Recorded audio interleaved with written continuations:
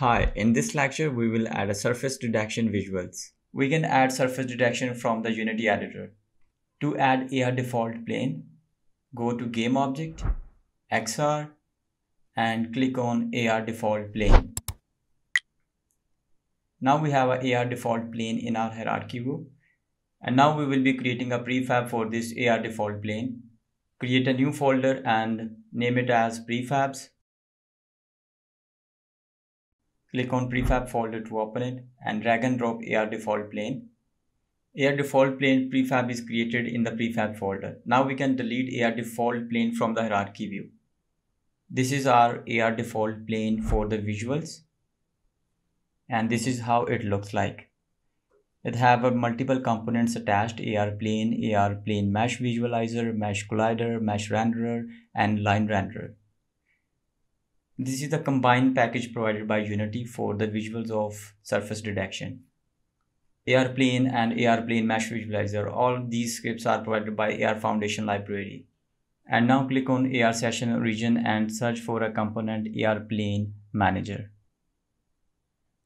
And now simply we will assign AR default plane to this plane prefab variable.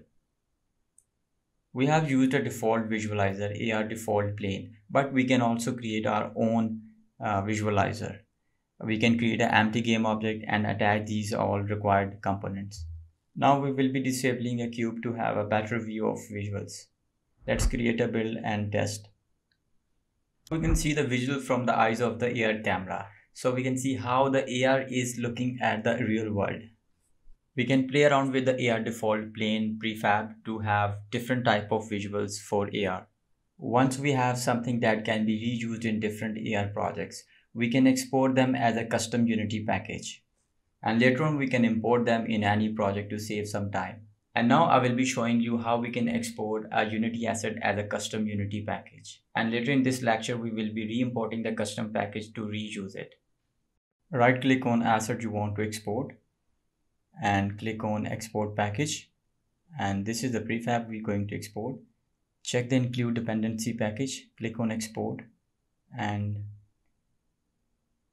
type the name of your Unity package, your Unity custom package. Unity custom package will be saved at your selected location.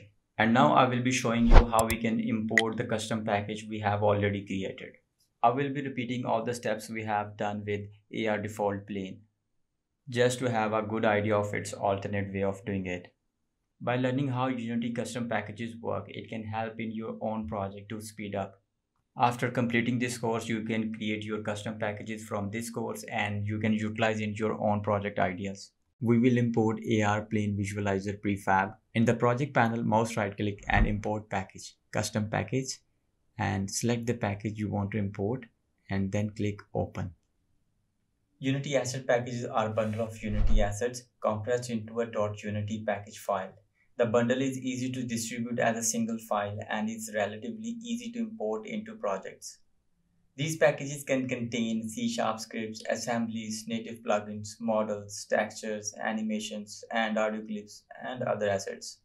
If we have a functionality that can be used in a different projects, we can combine that into a single custom prefab, and then later on we can import into a several Unity project.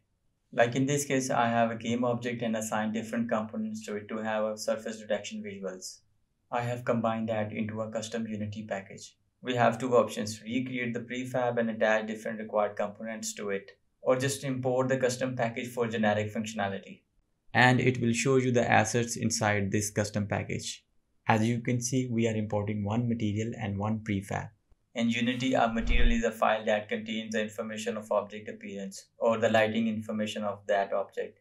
Do not confuse with the name material, because a material has nothing to do with the mass, collision, or even physics in general. A material is used to define how lighting affects an object with that material. Prefabs are a special type of components that allows fully configured game objects to be saved in the project for reuse. These assets can then be shared between scenes or even projects without having to be configured again. This is quite useful for the objects that will be used many times, such as in a shooting game, bullets of a gun. Major benefits of prefab is that they are essentially linked copies of the assets that exist in the project window.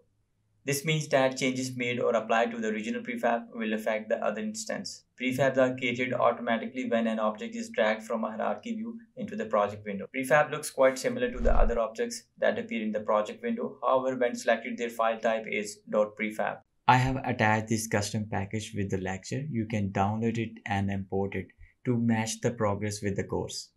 We have imported this material and this prefab. A game object is an object in the Unity editor which contains components. Components define the behavior of the game object. Every game object in Unity has a transform component. This component defines the game object's position, rotation, and scale in the game world. And these are all the components that create the behavior for this game object. There are few components attached to this prefab: a transform, AR plane mesh visualizer, mesh collider, mesh filter, and mesh renderer. The material we saw earlier is assigned here, and next component is line renderer.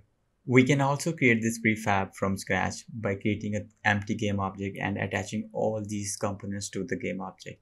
Click on Add Component and search for AR Plane Manager. This component will retrieve all the scan data from the real world, and it will utilize our prefab that will be a plane prefab. By utilizing the plane prefab, it will show us the visuals of the scanning data. Let's assign the AR plane debug visualizer. The second option is detection mode. For now, we will keep the default settings. A plane manager is a type of trackable manager. A plane manager creates game object for each detected plane in the environment. A plane is a flat surface represented by position, dimension, and boundary points. The boundary points are convex. Example of features in the environment that can be detected as plane are horizontal tables, floors, countertops, and vertical walls. You can specify detection mode, which can be horizontal, vertical, or both. Some platforms require extra work to perform vertical plane detection. So if you need only horizontal planes, you should disable vertical planes detection for the performance. All the components used on plane prefab, which is our AR plane debug visualizer, all are provided by the AR Foundation. The AR Foundation package includes these components for ease of use, but you can create your own visualizers. For this lecture, we will disable the cube to have a proper view of AR surface detection. Now it's time to create a build, and let's see how it looks.